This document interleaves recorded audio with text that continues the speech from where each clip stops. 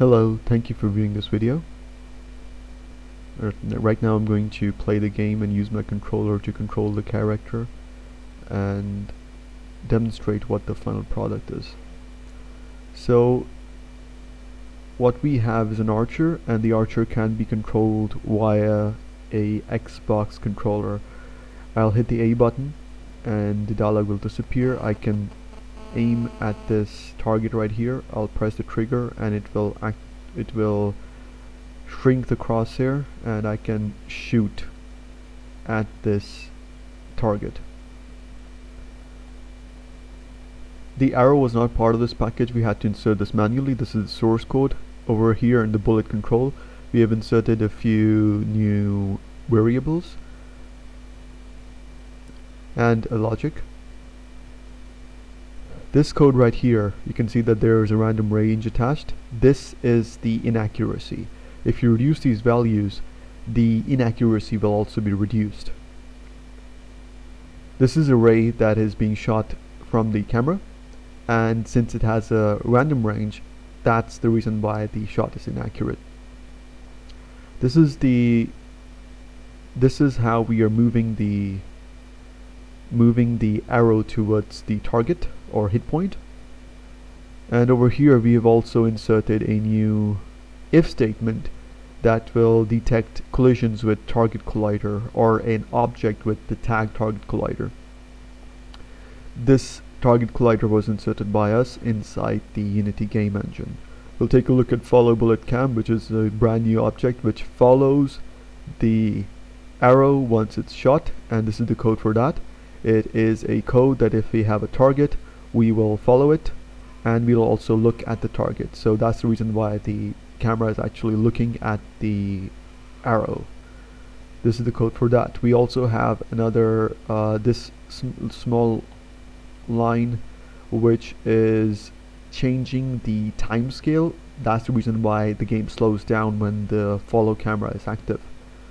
We have a target collider script which is giving the value of the target, and we can take a look at the archery target here. There are colliders on top of it, and these colliders have the script that I was showing you right now. This is the script, and all of these colliders have this script attached, and the value of each target can be given in the script. So the centermost target has a value of 10.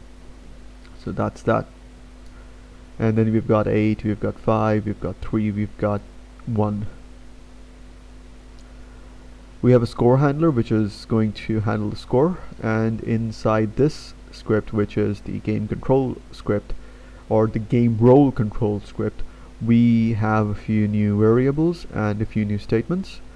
The first statement that we have is going to be this disable input and is pulling. These are booleans which tell the game that the bow is being pulled, or whatever the correct terminology is, and we also have a boolean for disable input. This is to make sure that we can't fire 2 arrows at the same time when the follow camera is active. We return if disable input is true. This is the statement for the right trigger, and this is another statement for the right trigger. So on the controller, the right trigger, once it's pressed, it's going to fire the arrow, and once it's released, it's going to return back to the normal state. Over here, we haven't changed this at all, and the rest of the script remains the same, most of it at least. We also have a statement which was being used but now it's not. This was for applying a rotation to the arrow. We have also made changes inside the self-rotator, which I'll show you right now. This is the rotation script. This is the rotation script, and over here we have, sorry, that's the wrong script. Self-rotation, there we go, and we have, alright, so we didn't change this because it's already taking the horizontal axis, which is being set by the joystick. In fact, we have changed this. First it was from mouse X, now it's horizontal, which is from the joystick. This is another change that we've made. Other than that, these are the major changes. There are certain small changes made as well, however they are very small. So thank you, and looking forward to completing this game and making it a multiplayer game.